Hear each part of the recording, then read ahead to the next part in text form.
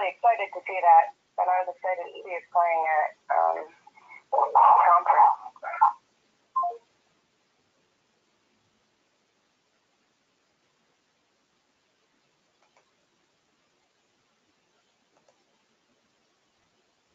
Sarah, are you on?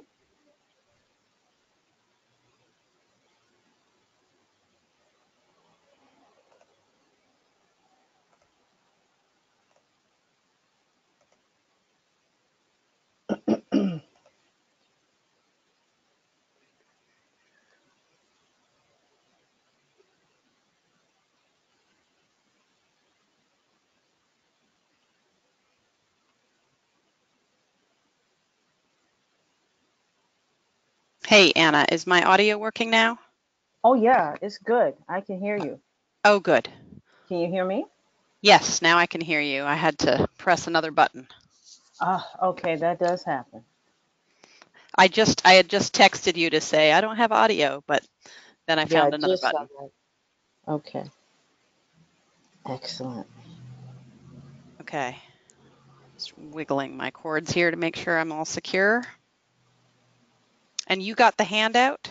Yes, I put it up. I just uploaded it so that folks can grab it. It's Great. a good read too. I think that's going to be good, especially you put it succinctly. I enjoyed it. Oh, good. And as a person who was not a livestock person, it was pretty easy to follow. Oh, good. Mm-hmm. Yeah, it's my my intro beginner one.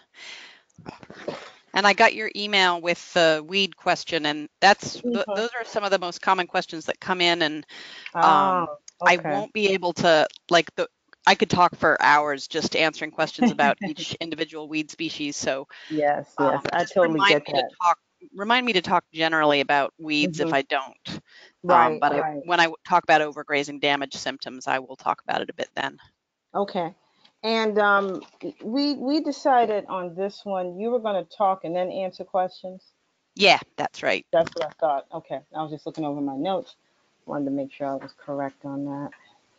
And when I last looked, we had 19 people registered. So. Oh, yeah. And I had several people ask if you record it and post it online so they can watch it later. Okay. Yeah, I do. It's the season. It's the time of the year. Yeah. So, people are out. I mean, I just got off a call. I was working outside myself. So, it's understandable. But what happens, the spring and summer sessions, the going back and viewing them again, they skyrocket. Yep. So I think this is going to be, and I did send this out to a couple of livestock institutes here in Mass and in Connecticut, and I think this is a good one to talk about proper livestock management. I think it's a good one.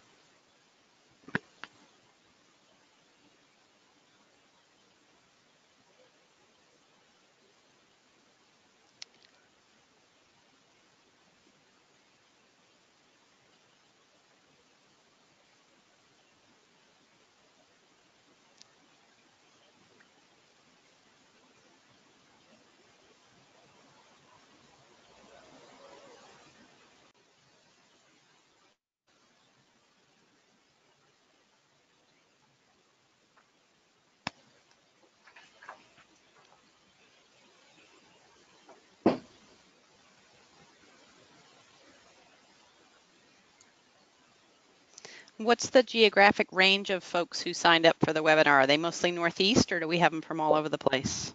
It's majority Northeast, although I did have some people come up from the South, somebody from North Carolina, Missouri.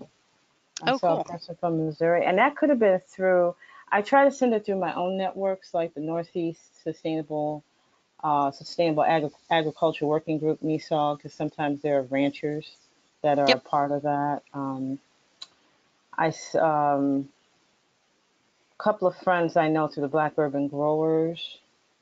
So I kind of go through the networks I have. We do a big social media presence, so I have seen some people coming up outside of Massachusetts.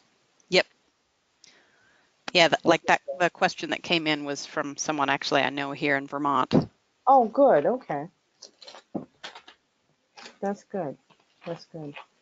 Yeah, I have one webinar where the gentleman was watching live all the way from New Zealand. Oh, cool. Yeah. And I Yeah, was my like, last couple webinars, I had some folks from Korea watching. oh, cool. Yeah, that's always fun. That's always fun. And I was looking at some of the articles that Chelsea Green has for you. And again, an easy read, very easy to understand. So Yeah, and I've I'm got looking a forward. whole bunch of other handouts. So if you're doing grazing things, like the one I sent you is just kind of my intro that has the glossary and defines a lot of the terms and stuff like that. But I've got loads more stuff that I could send you if you need them. That'll be good. Thank you. Thank you. Because there's one gentleman in the Atlanta area. He's right outside of Atlanta. He just started cattle ranching himself, and I met him at an event in Chicago, and we were talking a little bit about grazing. He wasn't sure how to do it in an organic fashion, so I'm going to send him this one. I sent him this one, and um, and the recording. I'll also send him the link to that. So I run into people like that all the time, and Yeah, it's nice. I'm trying to. This is the first year that we've added things for livestock. I've always wanted to do it. I just didn't know who to reach out to. right. Yep. you Well, know. I've got, and also on my website, I post all the, webinars and podcasts and videos and Mhm. stuff like that. So there's like a Mhm. lot of stuff that people can just log in and watch there. Mhm. And then I'm teaching a ton of all-day grazing I schools. noticed So that. Yeah. that's really the best way to get this stuff is to find somebody who's doing one of Mhm. those hands-on all-day events. Mhm. I think Fort Valley State in the Atlanta area, they are going to do something on grazing. He's going to go to that, but he said he was going to try and get on this webinar. Well, I'm hoping my dog doesn't bark. I've just had I've got this huge garden here that Oh. surrounds my house. I'm kind of like in the middle of a big pasture surrounded by hedgerow, and then around my house is like blueberries and raspberries and currants and cherries, like all of these permaculture planting that I live in the middle of. And the berries are just full on ripe, and I haven't had time to really pick, so I've got a whole crew of wonderful neighbors who are here picking my berries. And Oh. so that would be the one thing that would make the dog bark is if neighbors show up with buckets to go out and get more berries. I know the dog is like, whoa, what's going on here? Yeah, that would be funny. But that sounds beautiful. That sounds very, very nice.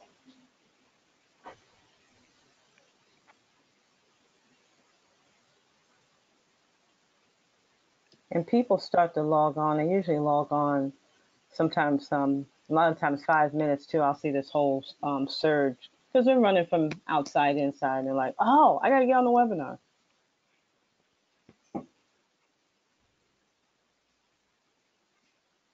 I'm going to put myself on mute for a few seconds. I'll be right back. Okay.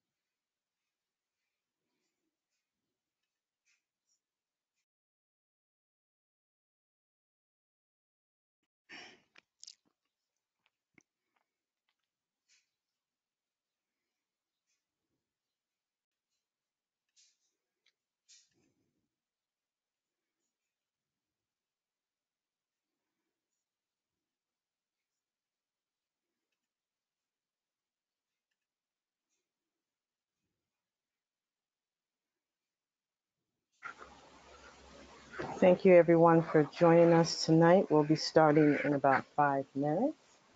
You can keep yourselves on mute and have your questions ready as the webinar progresses. So we'll be starting in 5 minutes. Welcome to the webinar.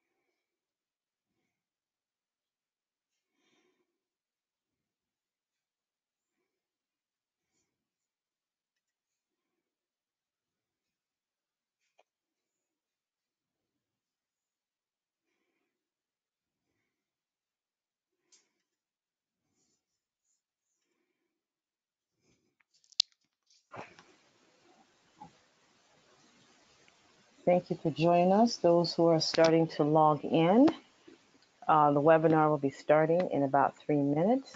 Welcome to the webinar, and we are so happy to have you with us tonight.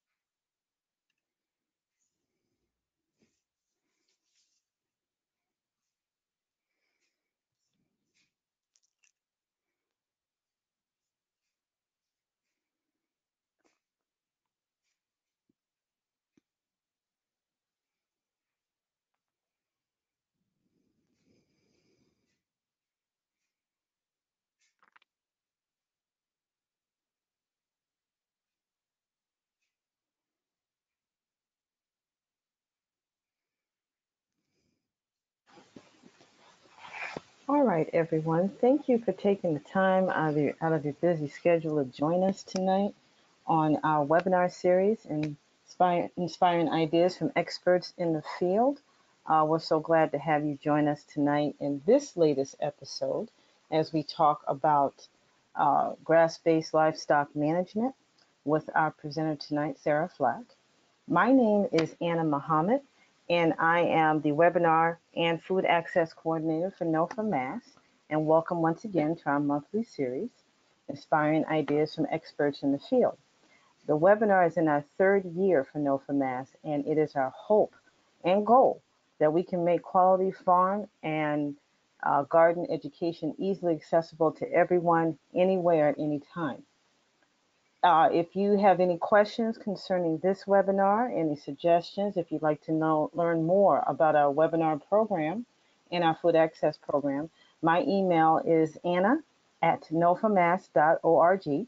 Feel free to contact me with feedback about the webinar, with any questions you may have. We look forward to hearing from you as always. And really, this webinar would not be successful without everyone in the viewing and listening audience. Now, before we get started with tonight's presentation, I would like to thank our sponsor, the Greenleaf Foundation, for supporting the production of this series. The Greenleaf Foundation makes small grants to nonprofits that promote organic farming, gardening, and community development throughout the New England area, and we're so grateful to have them as one of our sponsors. As well as I'd like to thank all of the NOFA Mass staff and board who have helped to make this workshop possible over the last couple of years, and for the use of our new webinar portal, which right now I think this is our fourth time using. It's proven to be quite a very wonderful tool to use. If you are not a member of NOFA Mass, I really would like you to consider joining us and becoming a member. Your membership supports our education and policy work.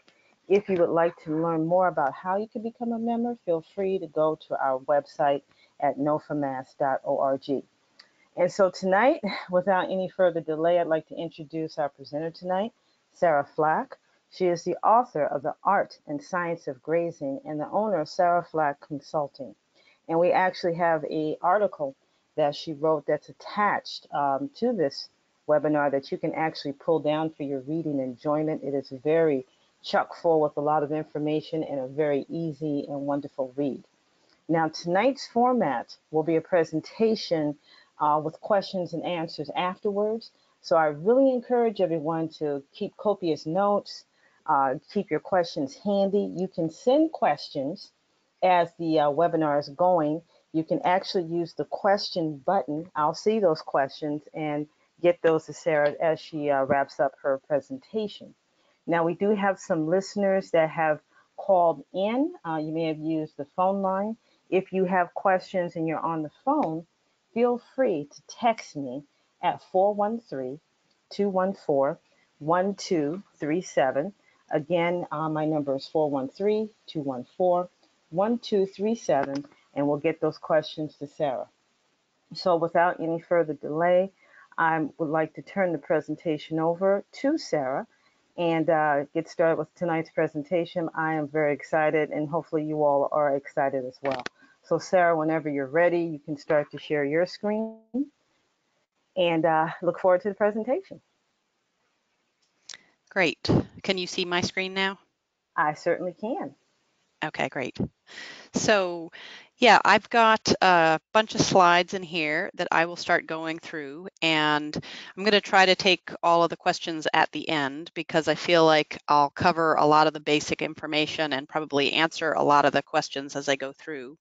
But if anybody does have a really burning question as we go along, especially if I use some vocabulary words or an acronym that I need to slow down and define, by all means, text that question to Anna or put that in the question box, and I'll try to answer those during the presentation.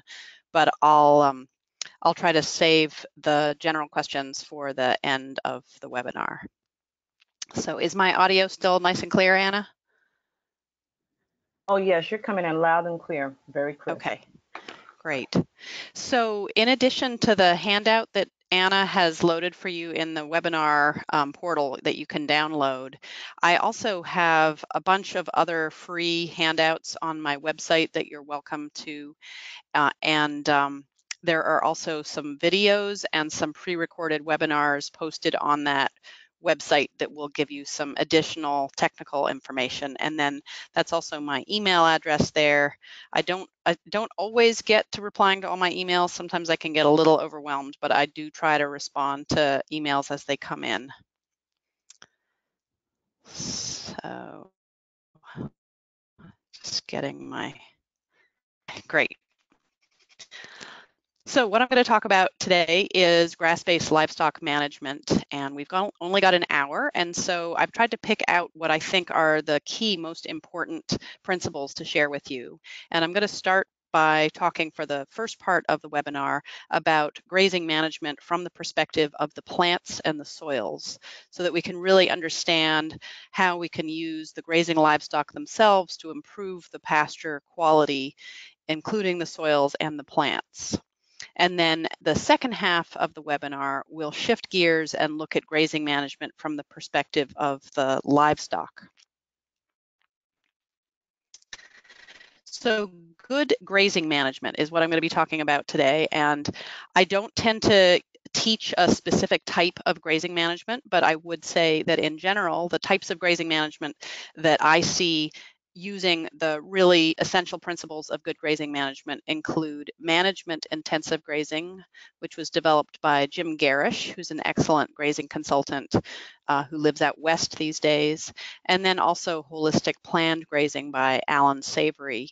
And so those are the two grazing systems that really have a name that generally are going to be, if they're being done right, they're going to be following these essential principles that I'm going to talk about today.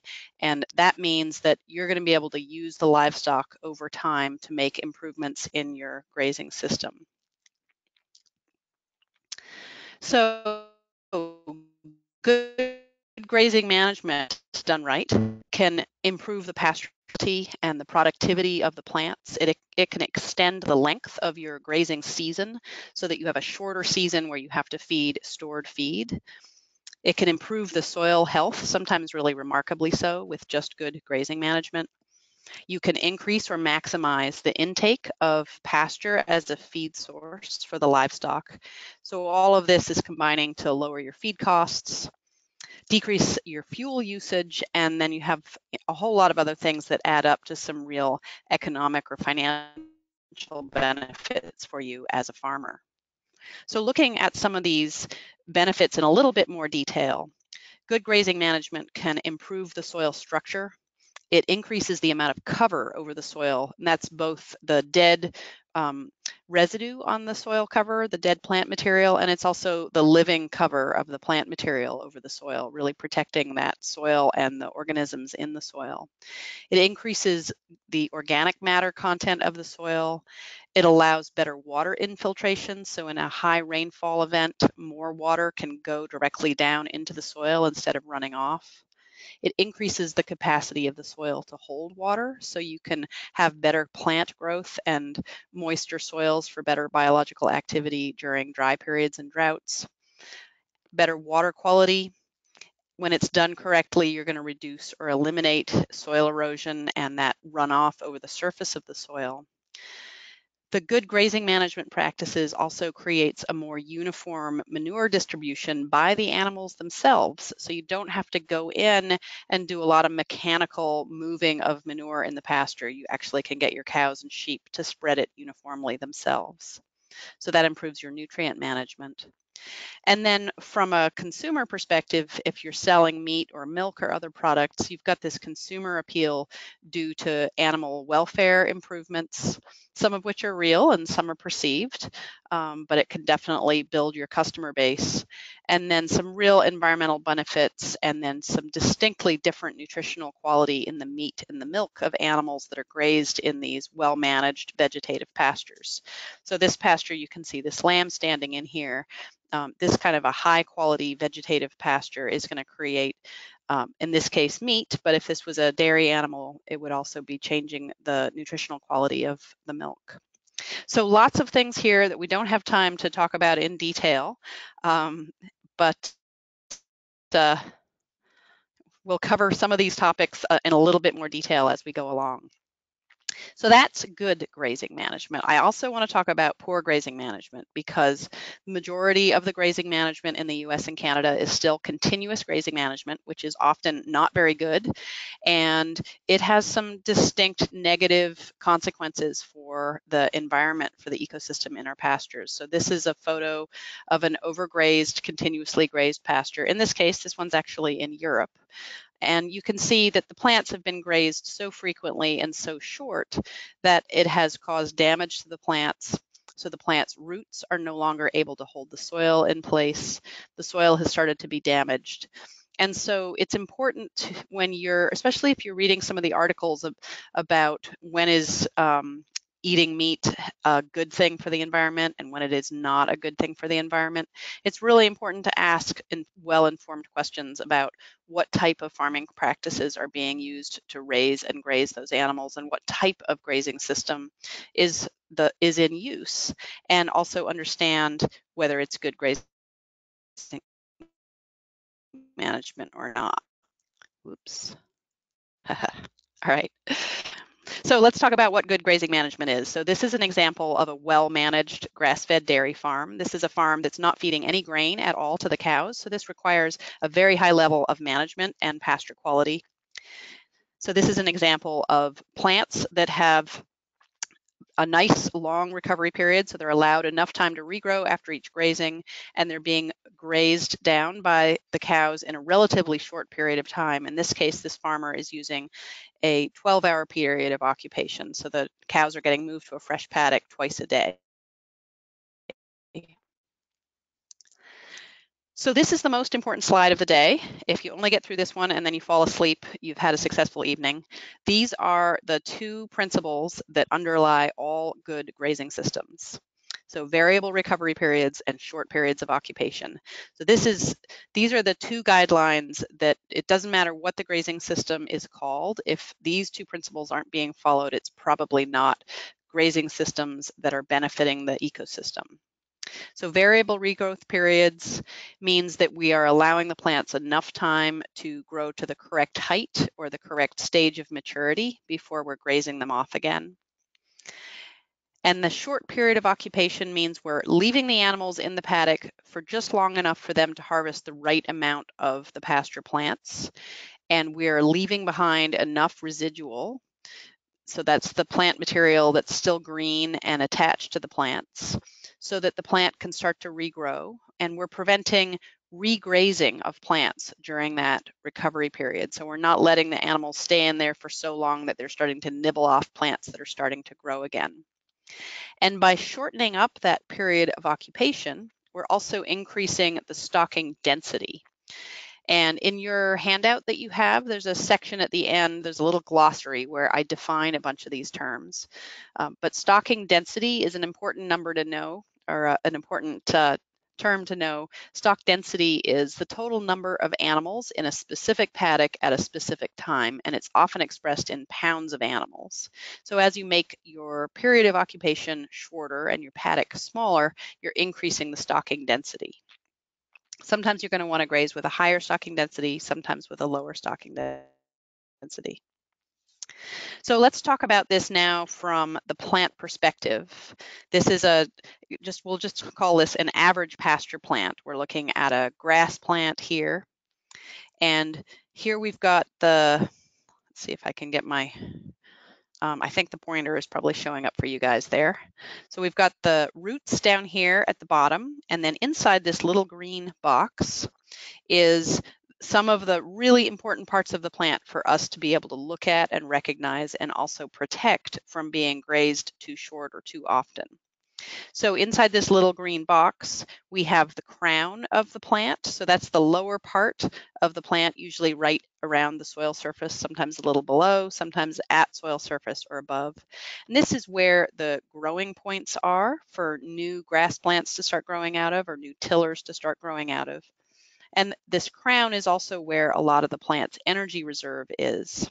There's also a lot of energy reserve for the plant in the lower couple of inches of the grass stem.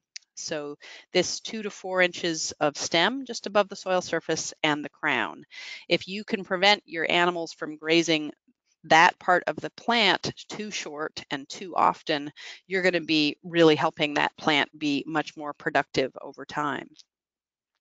Just to give you a couple more plant parts here to define, this part here that is the elongated stem with the leaves coming off of it, and then the flowers which have turned into seeds up at the top, that is an elongated tiller. And down here at the bottom, coming out of the crown, are what look like a bunch of additional vegetative leaves, and each one of those is potentially a tiller. So it's a little bunch of leaves that just has not elongated the stem in the middle of the leaves yet. So we're sometimes going to see these elongated tillers, and sometimes we're going to see these shorter vegetative tillers.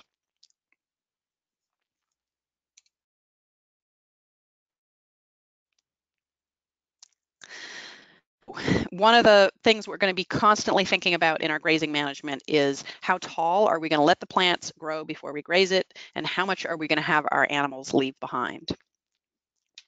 So here's an example on the left of a pasture which is fully recovered. It's the right stage of maturity and height to be grazed. Some of those leaves in the grasses you can see are about 8 inches tall, and some of them are over 11 inches tall. So for a cool season perennial grass mixture with some legumes in there, there's also some forbs or the things like plantain and chicory and some dandelion, which are all good grazing species.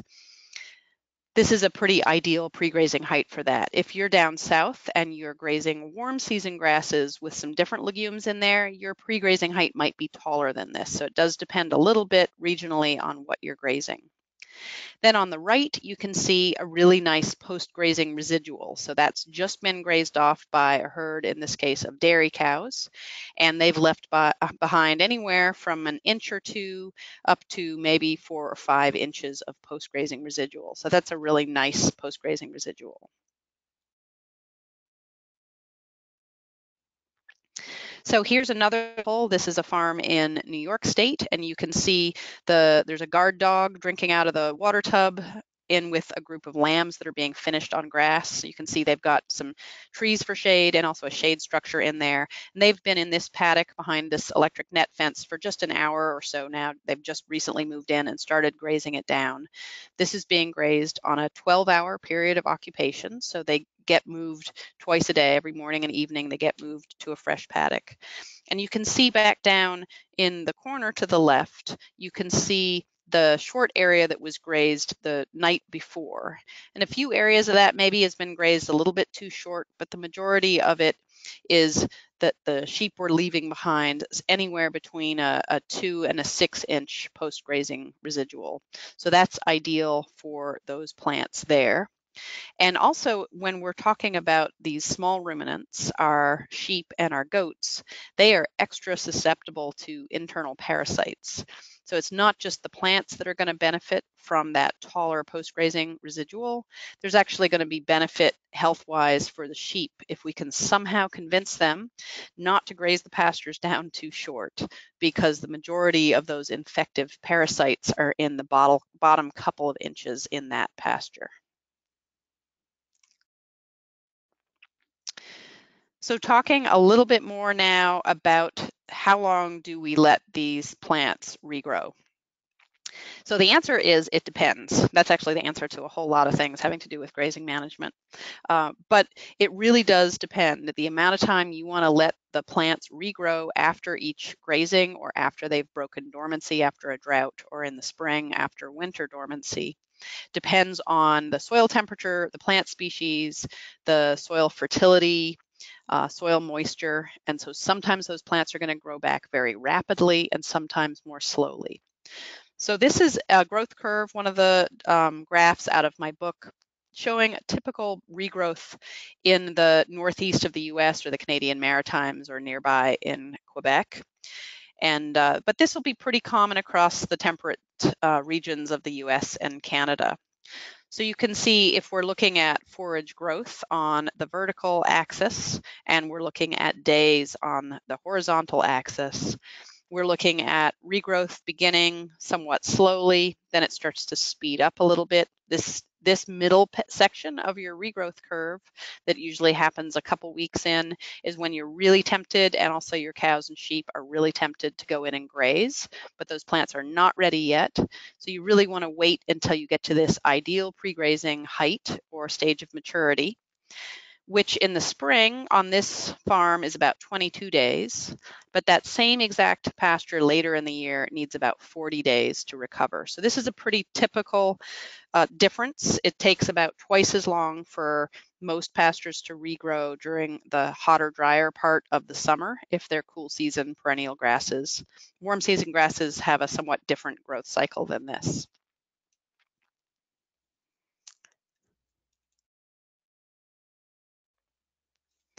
So a lot about grazing management is time management. It's how long are you leaving them in each paddock and how often are you grazing each area. So you're managing that animal impact, both the trampling, the animals spreading their own manure, and the grazing impact of those animals, and making these decisions about when to graze it, how short to graze it, and when to graze it again.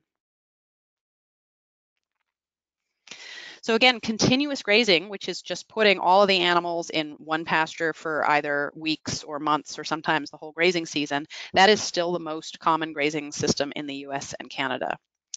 And it is a grazing system which typically does do some damage to the pasture ecosystem. And the quickest way to begin to be able to correct that is by subdividing those big pastures, adding more paddocks or more grazing cells so that you can start to have more control over that period of occupation, which is how long you're leaving the animals in each paddock, and those regrowth periods, how long you're letting it regrow. And it isn't just the act of subdividing it. Once you divide it into a number of paddocks, it then also takes some pretty good planning to make sure you're rotating then in a way which really is beneficial to the plants and the soils.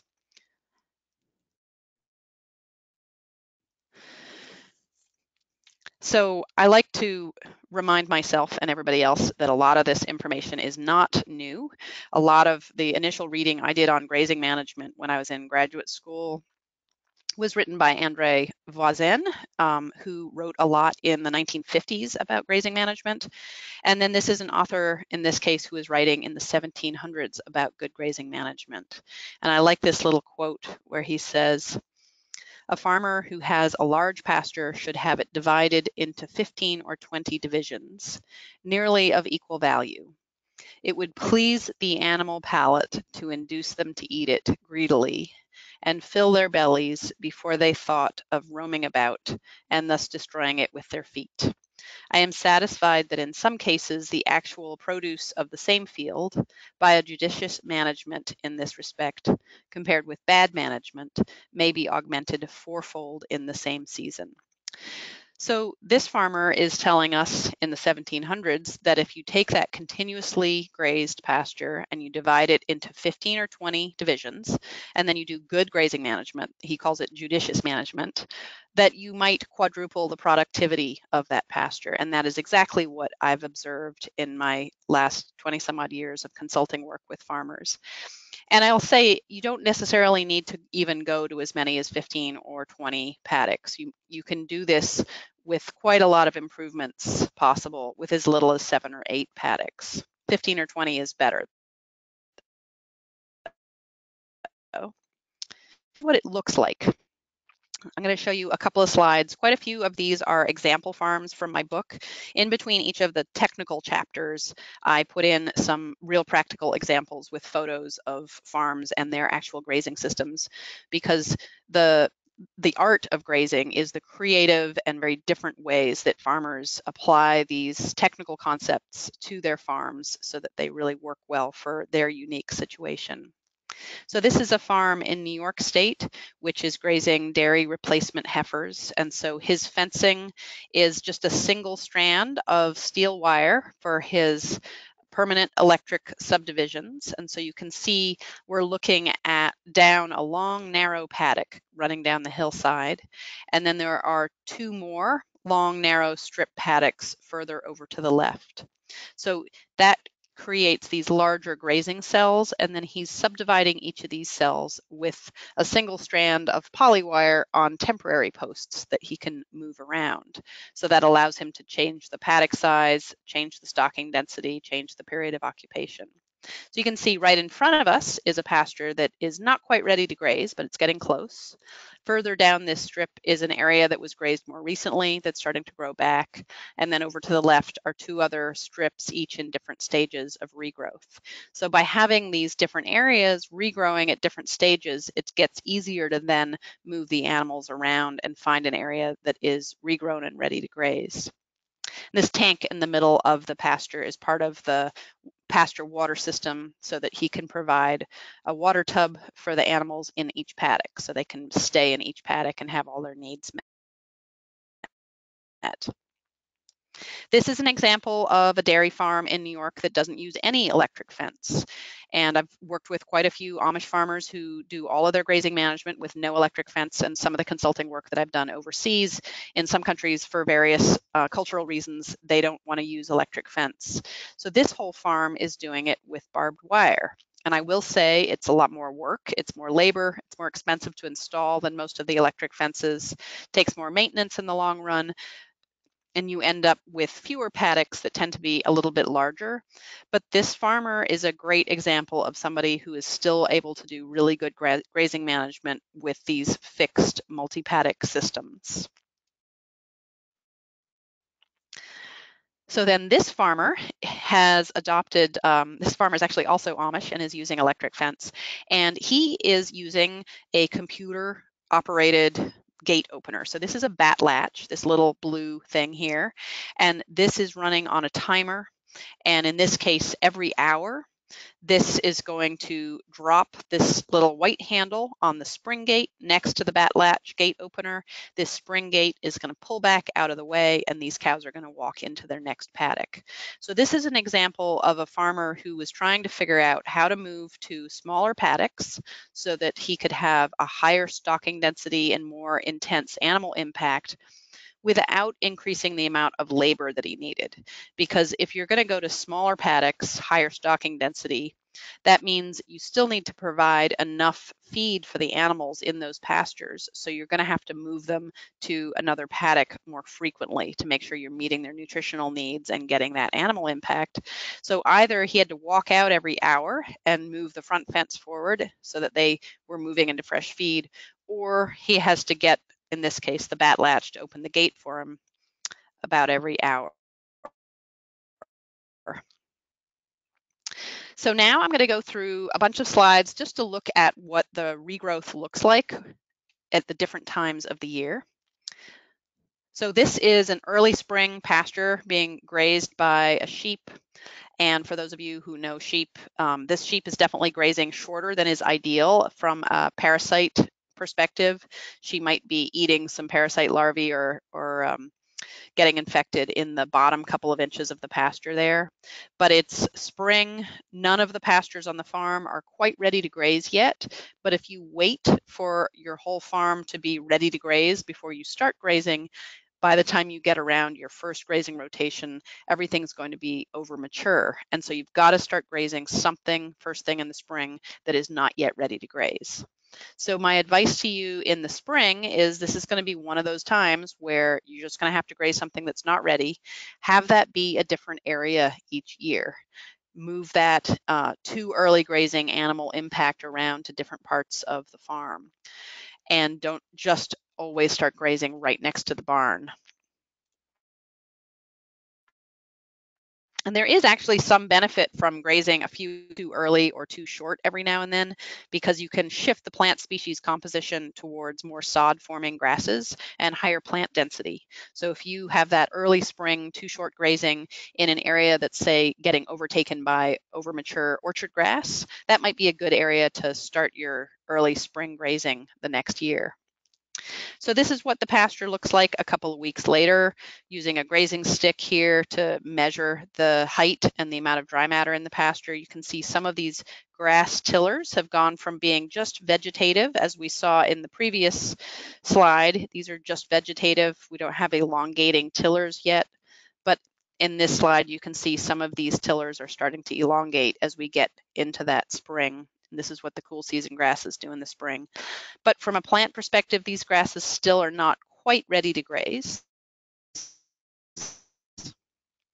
These grasses with the legumes in them are now ready to graze, but obviously you don't want to wait till your whole farm looks like this before you start your grazing, because then your farm will really get ahead of you and be too many pastures with overmature grasses in them.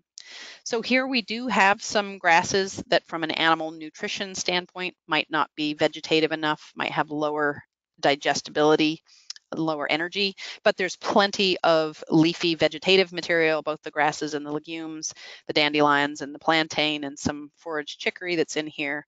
So the animal's nutritional needs are going to be met, and these plants' needs have been met as far as getting an adequate recovery period. These grasses are also fully mature. So from a plant perspective, these grasses are quite happy with the length of this recovery period. But from an animal nutrition standpoint, these are now very overmature with low digestibility. So this is going to be harder to meet the animal's needs.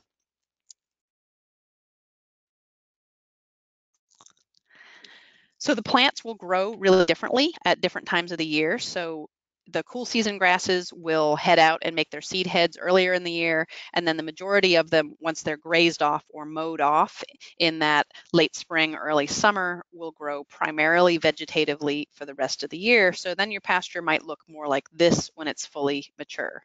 So these are plants that are fully recovered, ready to graze. You can see they're kind of brisket high on a Holstein, so it's a nice height.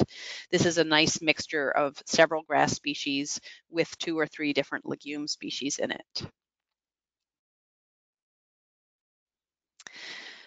So this is another set of slides so that we can look at what then the next regrowth cycle looks like. So in this slide here, imagine that these cows in their 12-hour period of occupation graze these plants down really short, and then they leave the pasture. This is what it might look like in as little as 3 days. So these very pale green leaves with the flat tops on them are leaves that have been bitten off by the cows and have elongated already by 2 to 4 inches within just 3 days. We've also got some small white clover leaves that have already grown up to be 4 to 5 inches in just as little as 3 days. So this is a really important way to remind ourselves that that period of occupation needs to be short, and the faster the plants are growing, the less days in a row you can leave the animals in a paddock. Because if we left the cows in this paddock for as long as 3 days, by day 3 they're starting to graze plants that are actively regrowing, and so they're going to be particularly damaging to that energy reserve storage of the plants. So this one's not ready to graze. Here's this same pasture about a week later. So you can see right in front of my hand here, you can see some of these bitten off leaves that have elongated, turned dark green, and photosynthesized and provided the plant with energy so that they can grow these new leaves. And you see the new leaves are the ones with the pointy ends. So we've got a whole bunch of leaves that are at least 5.5 or 6 inches tall. But this is still not ready to graze, though if your animals get loose and get in here, they're going to love eating this area. But from a plant's perspective, they are really not ready to graze because they've not had time to completely replenish their energy reserves for the plant regrowth. So again, here on the left, I'm using my boot this time to measure pre-grazing height. These plants are not ready to graze yet. They're just too short. The ones on the right now, those ones are ready to graze. You can see some of them are 8 or 9 inches tall. Some of them are 11 or 12 inches tall. And I want to say that a lot of what determines what grows in your pasture, whether it's weeds or different grass species or different legume species, your decision as the manager about what height your plants should be and what stage of maturity they should be when you start grazing them, and your decision about how short to graze them down is really what determines what ultimately grows in your pasture. So if you want to have high density sod grasses that are shorter, you need to choose a shorter pre-grazing height and a shorter post-grazing residual, and you will quickly change the plant species in your pasture from being things like orchard grass and timothy over towards being Kentucky bluegrass and white clover.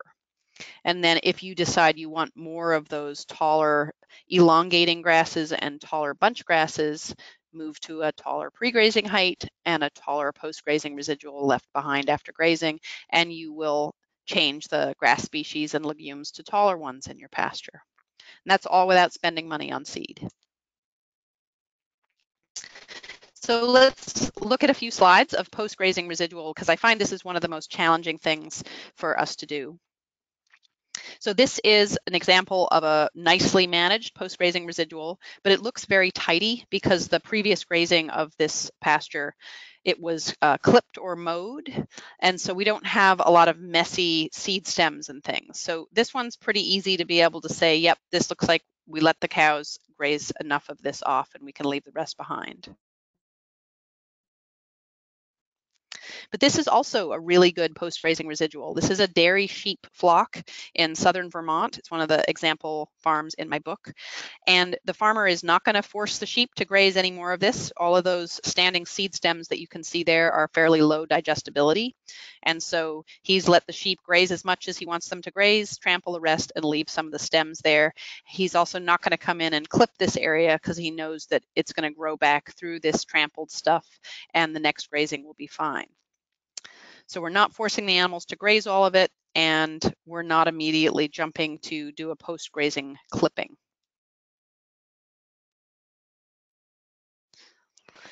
Another example of case, this is a farm grazing a mixture of both warm season and cool season grasses down in Maryland. And this is where the beef herd has just gone through and grazed all the good stuff and trampled lots of grass. And this farmer is also choosing not to clip off these seed stems because they know that they're about to go into a drought period and they want to leave this material standing here to shade the soil and keep the soil moisture high and keep the soil temperature as low as possible so they get good growth.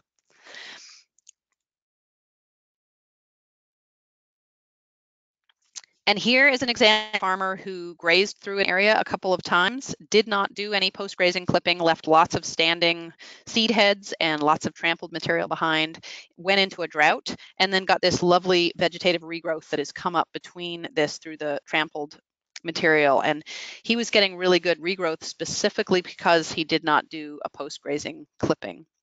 So I'm not going to tell you that you should never clip your pastures because there are definitely situations where you do want to use that as a tool. If you have a specific weed pressure that you need to do a post-grazing clipping to prevent seed production in those, or if you've got a high performance dairy herd, whether it's sheep or cows or goats, and you need to remove a large amount of material that's standing that's going to slow down the grazing herd or flock the next time they graze through, then you may want to do a very strategic, carefully timed post-grazing clipping or pruning of those plant materials. But I do often find that clipping too often and clipping at the wrong time is damaging the productivity of the pastures and in some case encouraging weeds if it's not done right. So I want to talk a little bit about overgrazing damage because this is the primary cause of a lot of the problems in our pastures, including weeds. There are some weeds that even without overgrazing damage will have problems with them, but a lot of times things like buttercups, for example, are often caused by overgrazing damage. So overgrazing damage happens when livestock graze a plant while it's still in that active regrowth stage, growing from its energy or carbohydrate reserves, instead of having enough leaf area that it's growing from active photosynthesis energy production. And it commonly happens when animals stay in a paddock for too long or are returned to the paddock too soon. And this is just some examples of when we commonly see overgrazing damage. In the fall, when you take down a bunch of interior fences and just give the animals a whole pasture area to clean it up. You can do the same thing by mowing your pastures down in the fall. You can do overgrazing damage by having a fixed rotational grazing system where you're grazing the paddocks in the same order at the same speed throughout the year, even though the plants are growing at different rates of speed. Anytime you leave the animals in the pasture for long enough for them to start grazing regrowing plants, which typically in the Northeast and temperate regions can be as soon as 3 days, and then going in and clipping a pasture after it's been grazed, but then the regrowth has started. And I also want to be really clear that I'm talking about pasture, which is managed as a crop, which is harvested by the animals. I'm not talking about pastures where you're giving animals access all winter, where it's really becoming a heavy use area, and they've got access when the soils are, say, thawed and wet in the winter, so you've got soil compaction and damage of the soil happening. You might strategically be letting the animals have access to a pasture in the winter, but it would be for a specific reason, such as bale grazing or grazing stockpiled feed. So I just want to briefly mention, I've been talking about pre-grazing height, but pre-grazing height by itself doesn't actually give us enough information to know whether a plant is fully recovered and ready to be grazed.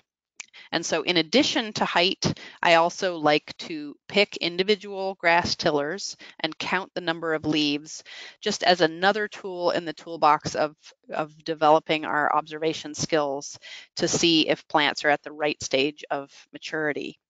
So this is 3 different grass tillers from the same bunch of grass in a pasture near my house. And if we look at the one on the far left, we can see there's one lower leaf here, which is leaf number 1, and then we've got this central leaf coming up in the middle, which is still in development, so we'll call that a half. So that's really a 1.5 leaf stage. So that is not yet ready to graze. This middle grass tiller is almost 6 or 7 inches tall, so from a height perspective, we might consider it pretty close to being ready to be grazed, but it's got the same number of leaves. It's still in a 1.5 leaf stage, so it's not ready. Then when we look at the plant all the way over on the right, it has 1, 2, 3 fully developed leaves, one of which is actually starting to die a little bit, and then it's got a new central leaf. So this one's in a 3.5 leaf stage, and so I would consider this one as being reaching that ready level, that maturity level, so that it could be grazed. And you're going to find as you look in your own pastures that different grass species will grow and accumulate a different number of leaves before some of the lower leaves start to die off. So you'll have to practice this in your own pastures. But this is another really useful way to get a better sense of whether your plants are at the right stage of maturity. So again, just wanting to look at the fact that your decision on when to graze, what stage of maturity, what pre-grazing height, and then how short they graze it really will determine what is going to grow in your pastures. So here's a pasture where we can see there's a lot of these lower sod growing grasses in the foreground. And then we've got these little bunches out here, which are bunch grasses. And then mixed in here are some jointing or elongating grasses, such as Timothy, that tend to like to grow taller, or smooth brome grass.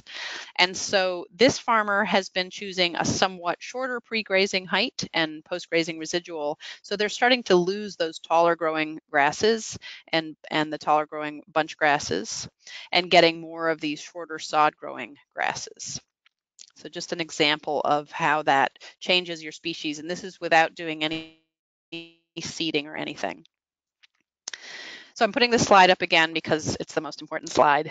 Just a reminder that the guidelines are we need to have variable regrowth periods, and hopefully that makes a little more sense to you now.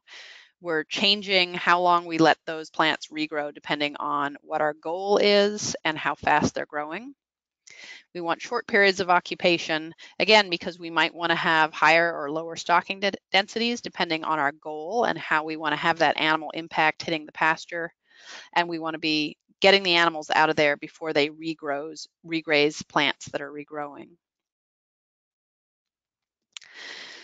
So my favorite way to teach this information is in a full all-day grazing school, and I do have several of those scheduled. If you go to my website, you can find there's a bunch of short 1 to 2 hour workshops that I'm doing all over the US and some in Canada. And then there's some longer format ones that are half day and full day. And this is some of the information that we can really dig into and have some fun with in the all-day grazing schools, where we can really look at what I call the grazer's toolbox. And these are all of the ways that we can use the livestock themselves to improve our pastures. And then when we get to a point where we think, no, we can't quite fix this just by using the animals, we might need to use some other tools also, then we can talk about when do we want to bring in some soil fertility amendments or some seeds or do some tillage and aeration to either alleviate soil compaction or reseed a whole area.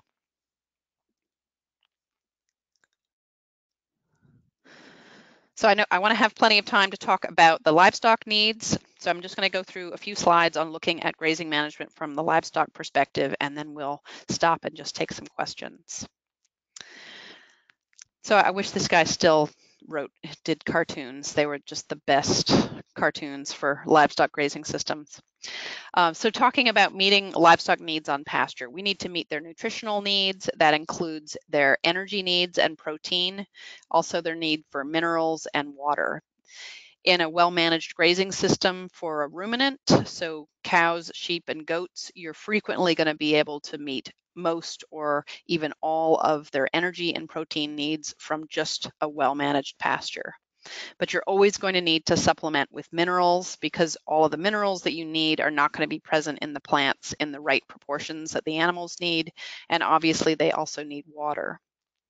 But in addition to that, we need to make sure we're managing the pasture in a way so that we're allowing your herd or flock to be able to express their animal behavior and have comfort and meet their animal welfare needs. And then we're also trying to maximize pasture intake to minimize your feed costs. So I'm going to focus a little bit on that idea of maximizing pasture intake to minimize feed costs. So these are some of the strategies for maximizing forage dry matter intake. DMI just stands for dry matter intake. So we need to have enough forage availability. It needs to be highly digestible and palatable so they can eat it. We need to make sure we're paying attention to post-ingestive feedback, which means if an animal eats one thing for too long, they're going to be craving something different. So we can actually change what they're being fed in the barn or move them from one type of pasture species mix to another to increase their intake. And we want to make sure that the height and the density of the pasture allows them to maximize the amount of dry matter per bite. And we don't want to force them to graze it down too short because that inhibits their ability to get enough dry matter intake. I'm going to go through some of these slides kind of fast because we don't have quite enough information to get into this. But if people have questions on it, we can come back to these. So I just want to show you this one slide so that you can understand kind of how amazingly remarkable these ruminants are in their ability to go out into a pasture and meet all of their nutritional needs. So this is one of the cows actually on my dad's farm. This is an American milking Devon. And her dry matter demand, so the total amount of dry matter she needs from pasture to meet her nutritional needs is 35 pounds of dry matter. But pasture is 80% water, sometimes more water than that. And so that means when we do the math, she needs to eat about 175 pounds of this pasture. And so if you went out with a scythe or a mower and cut that, that would be a pile of hay that would probably be, mid-thigh height on me that would be several feet wide and several feet long. And so she's actually going to have to fill her rumen twice in a day to meet her nutritional needs out on the pasture. So that means us as the farm manager, we've really got to figure out how to make that grazing harvest of the pasture as easy as possible for her. There's also some really interesting differences in between how the small ruminants, especially the goats, graze and the cows graze. There's a whole section in my book on this where I talk about some of the physiology and anatomy differences between these two animals. But in general, our cows are going to want to use their tongues for grazing. They like to wrap their tongue around the forage, pull it into their mouth, and take a big bite. Whereas the goats and the sheep are going to use their very muscular lips, which is why they're able to do selective grazing and eat the leaves off of a rose bush or go into the forest and eat and meet their dry matter needs in a way that would be much harder for a cow to do. There's some other really interesting differences in those two. So depending on the types of animals that you're grazing, it's really worth studying their own grazing behavior as you design your grazing system. So I'm just going to show you a couple of videos, starting with grazing. So watch how she's using her tongue to wrap around the pasture plants and pull it into her mouth. And then she's breaking it off between her gums and her teeth. And so from her perspective, this pasture is pretty decent, but it may actually be too short. She's having to take a lot of bites, separate bites, before she gets a full mouthful and swallows that. Cow's perspective, we'd like to have that be just a little bit taller so she could get a fuller mouthful in each bite. But it's really not a bad pasture. So now we're going to watch this sheep. This is a lamb grazing. So watch how different this is. It's using its lips, it's variably sorting the pasture plants and only eating exactly what it wants. From a parasite intake perspective, this lamb is too close to the ground, but it's hard to convince them not to. But the other thing to look at is look at how much faster that bite rate was. That sheep is taking a lot more bites per hour or per day than the cow was, which is one of the reasons that the sheep and the goats have an easier time quickly filling their rumen, even if the pasture height isn't ideal, whereas a cow does much better with that taller pre-grazing height. Okay, so all of my photos didn't show up on this slide for some reason, but this was just a reminder. On the bottom, the photo that is showing up is there's a mineral feeder in here, and then the other two slides, one was of shade available in the pasture, and then the other one was of having your water tub available in the pasture, since we don't have time to talk about all of the other animals' needs. So I highly recommend having a pasture monitoring system and also a livestock monitoring system. In the pasture monitoring system, you are looking at, how are your plants and soils changing over time? Are they getting better? Are they getting worse? And there's a whole series of systems you can do for that plant and soil observation. We have a similar set of observation and monitoring things that we can do to make sure we're meeting the animals' needs.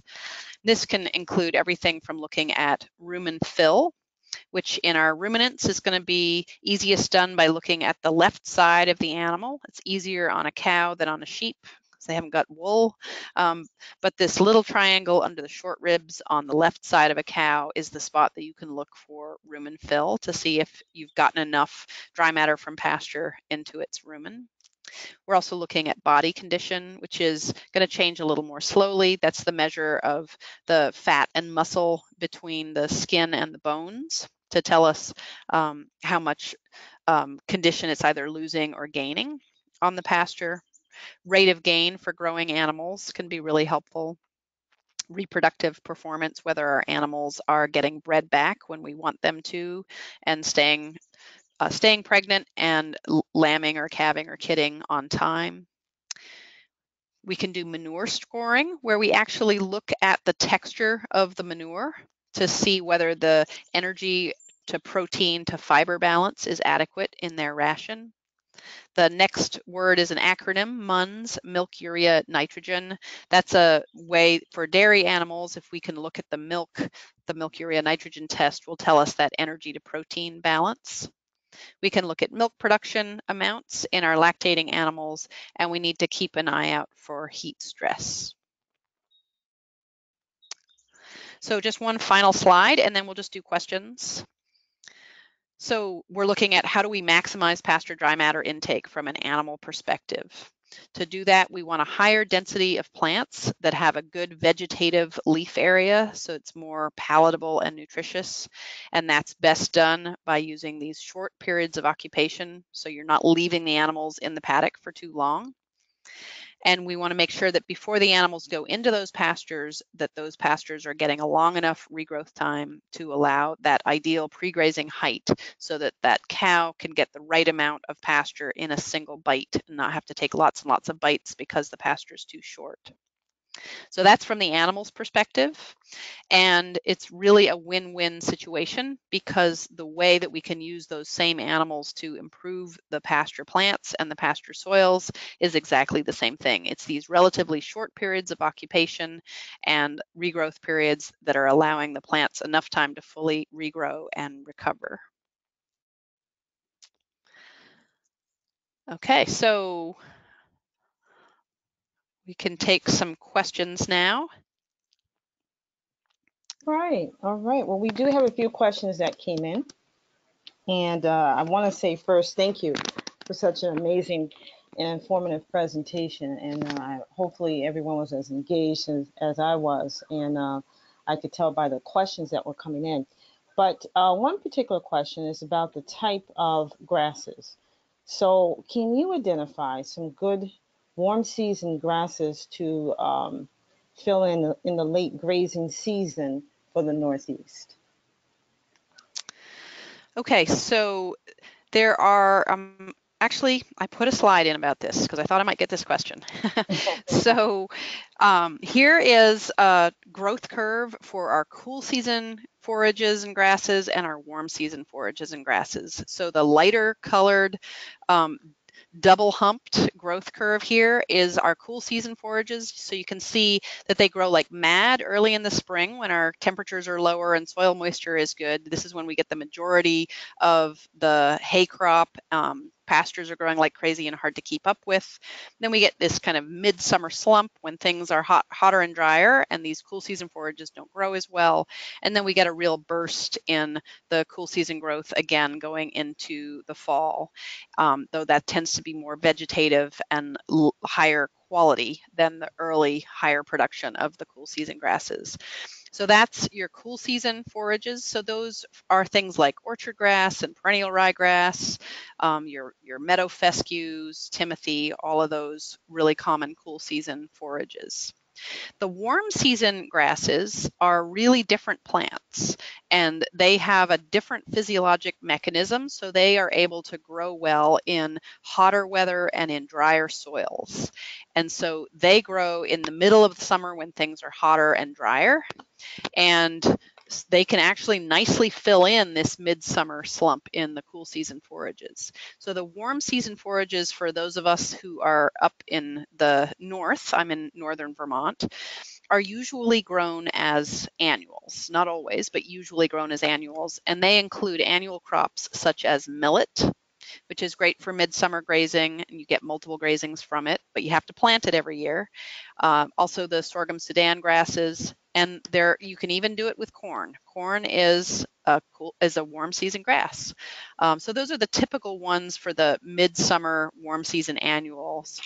If you go further south, you get into areas where people are growing warm season forages as perennials. And these include things like switchgrass and gamma grass. There's some less desirable weedy warm season grasses like Johnson grass that are common in a lot of the pastures on farms that I work with down south. Then if you're looking to extend your grazing season into the fall and you're up north here, you're probably not going to be looking so much at a warm season forage. You're probably going to look more at either stockpiling your existing cool season forages or perhaps growing and grazing a brassica crop or something like oats and peas or something like that. Okay. And referring to your slide on clipping, when is the right time to clip? And could you define exactly what clipping is? I'm assuming you're referring to a type of mowing. Yes, I'm really glad somebody asked that question. So clipping, if it's done correctly, is more like pruning, in the same way that you prune an apple tree so that you improve the way that the tree grows in the next harvest year. And so the best, most common good clipping or pruning of a pasture is you will graze a pasture off in a short period of occupation. You take the animals out of that paddock and you immediately go in as soon as you take the animals out of that paddock and you clip off whatever the problematic material is in that pasture. So maybe you've got a bunch of, I think one of the questions came in was about knapweed. If you've got knapweed out there, you may want to go out and mow as soon as you take the animals out so that you are taking off the knapweed seed heads before it produces more seeds. Or if you've got a high production all grass dairy herd and you're concerned that you've got way too many tall fescue or orchard grass seed heads out there, you might mow off that pasture as soon as you take the cows out of it, so that when that pasture regrows, in that case, you're not dealing with a weed problem, you're just getting rid of those seed heads, so that that regrowth, when it comes back, is mostly vegetative and easier for the cows to harvest. Okay. Now I have kind of a three-part question here. When you bale graze, do you hold a lot of concern for the pasture plant's height and maturity? Do you move fencing around? Or is it a big paddock that you're feeding out bales on or after the ground freezes? Great question. So bale grazing, for those of you not familiar with that, is the practice of, during the non-grazing season, you are putting bales of hay or stored forage of some sort out in the pasture, and you're moving the animals around and essentially feeding them their hay out on the pasture. And the reason you're doing this is it's a great way to spread that waste hay and then the manure from the animals as they're grazing it out onto areas as a way to build soil organic matter and improve soil fertility. The challenge with it is if you do this at a time of the year when the soils are not frozen and they are wet and saturated, so say you're doing this in the middle of the winter and you get a thaw, you can do a lot of soil compaction damage to those pastures. So bale grazing has to be done really carefully at the right time of the year. And the person who asked the question is correct in that you may not want to give them just the whole pasture. You may want to be moving a fence in front of them and potentially in back of them to spread that animal impact around. But in some cases, you're able to just put them in a large pasture, but go out every couple of days or every day and put the bales or the hay in a different spot, and you can move the animal impact around that way. So I've seen this idea of bale grazing as a great way to improve marginal pastures and boost soil fertility on some farms. But I've also seen bale grazing, when it's done incorrectly, create really terrible soil compaction problems. So it's a fantastic tool, but you definitely have to do it right. Okay. The mineral feeder that you showed, question came in, is that mineral feeder a brand or is it homemade? That was a really awesome, inventive, homemade mineral feeder. I've actually got an entire presentation of just really cool inventions that farmers have come up with. So yeah, that one had a brush on it that was set up so that there was an organically allowed fly repellent oil in it, so that when the heifers went up and scratched themselves on the brush, they were getting a little bit of fly repellent on their back. And then on the other side of that metal contraption, there was a bin with a lid on it that moves around depending on the direction that the wind is blowing, that keeps the rain from falling in the loose mineral mixes in there. It's kind of heavy. It had to be moved around with a four-wheeler. It was hard to move around by hand, but that was definitely a nice invention. But there's a lot of different types of portable mineral feeders that are lighter weight than that and don't have the scratching brush on it too. Okay. Coming up to our last couple of questions for the night. Do you have thoughts on dealing with problematic weeds like Canadian thistle specifically? Okay, Canadian thistle. I was hoping nobody would ask me about Canadian thistle. Uh-oh. No, I'm just kidding. But so when I'm dealing with a weed problem, I try to figure out, is it an annual weed? Is it a biennial weed? Or is it a perennial weed? And if it's an annual or a biennial, there are a bunch of different ways to get rid of it by interrupting its life cycle, preventing reseeding, doing some clipping. There's a whole lot of things. So if you had asked me about bull thistle, which is a biennial, I'd say, well, the first year it grows a little tiny rosette, and then the second year it's going to produce its seeds. And so let's look at how we can attack it separately and differently in each of those 2 years. But Canada thistle is in the category of perennial weeds. And so once it's established, it just develops this tremendous root system. And so it's spreading by these perennial roots as well as spreading by seed. And it's obviously pretty unpalatable. There are a few farms where people have been able to get certain classes of livestock to graze it. but for the most part, you're going to have to rely on two things to deal with the Canada thistle. And I'm not guaranteeing that this is necessarily going to work. One is to focus on preventing it from making more seed and preventing it from spreading by roots. So if you're doing any sort of tillage in that area, be really careful to clean off any of the root fragments before you move that tillage equipment somewhere else. And you probably do want to do some strategic clipping or mowing of that plant so that it's not making a zillion new seeds. But the other thing that is probably the most important thing to think about with these really persistent perennial weeds, whatever they are, is don't put all of your attention on the weed. Focus on the other plants that are in that pasture, which are the ones that you want, and make sure that you are doing everything possible to meet the needs of those really good productive plants so that they can have a competitive advantage and not be totally squeezed out by these weeds. The more you can increase the plant density of the good cool season grasses and legumes if you're up north, and the warm season perennials if you're further south, the more you can increase the plant density of those good plants, then the lower the chances are that a new weed species can get established in our pastures. But I will say one of the many challenges that we're seeing with climate change is as we get these weird incidents of high rainfall events, and then we're getting dry periods and droughts in regions where we have not faced that before, that is decreasing the plant density in a lot of the pastures. And so we are starting to see new weed species and higher weed pressure on a lot of the farms that I'm working with, even where they're doing really good grazing management. So we're kind of having to increase our skills as grazing managers to try to continue to focus on really keeping those perennial forages as healthy as possible with high plant density.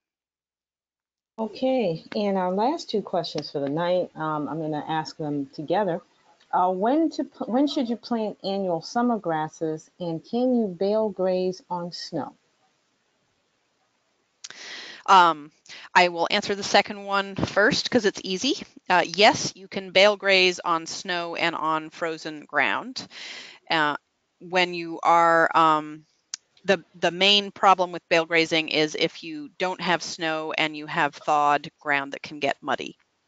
So that was the easy question. Remind me again the question before that one. Sure. When to plant annual summer grasses? Okay, so these warm season grasses, if you want to grow them, you will put them in your area at about the same time that people are planting corn. Corn is one of these warm season annuals, and so whether you're growing millet, sorghum, sudan grass, or corn, it's going in then. So it's not an early spring planting. If you want an earlier crop for grazing that's an annual crop for some reason, you'd probably want to look at a grain crop. Or oats and peas or something like that. But if you want this midsummer warm season annual forage, then you've got to wait until the soil temperatures warm up a little bit and plant it right about the same time as you plant corn. Okay, very good, very good. Wow, this was chock full of information tonight. And if you have additional questions, you see Sarah's email there. Feel free to reach out to her with additional questions. Also, go to the website and look at her other events that are coming up. If you're in her area at some of the day-long events, please take advantage. Also, just as a quick plug, as you know, we're coming up on the NOFA Summer Conference. We will have some livestock workshops there at the conference. Unfortunately, Sarah won't be there, but you can catch some of the other presenters that will be talking a little bit about grazing, soil health, and food health. So please come to the conference August 9th, 10th, and 11th at Hampshire College. You can go to nofasummerconference.org or nofamass.org, or you can reach out to me and I can assist you with getting registered. Big thanks to Sarah for taking time out of a very busy schedule. I looked at her event list and she's got some great events. I'm going to try and make a field trip to Vermont myself. If you have not gotten a copy of her book, The Art and Science of Grazing, you could call, you can go to Chelsea Green and order it, or they can order it from your website as well, right, Sarah? Yes, that's right. Okay, so please get that book. I've read some excerpts and it's very, very informative, as well as feel free to pull down the handout that Sarah has sent. If you have any troubles, reach out to me at anna@nofamass.org. I will get you a copy of that handout. And lastly, the recording of this webinar will be up on our YouTube page and archive page by the end of the week. If you'd like your own copy sent to you, please, please, please give me a ring or email me and I will get you that link. This is something to study, as I will go back and study this as well. Thank you to everyone for staying over a little bit. These questions were wonderful. Thank you for your participation and your time. We look forward to seeing you next month. We'll have Steve Gabriel talking about the right animal, the right time, and the right place. You want to check that out as we continue with our livestock and responsible grazing series as part of inspiring ideas from experts in the field. Thank you again. Thank you so much, Sarah. Look forward to seeing you all and hearing from you all next month. Have a great night. Thanks, Anna.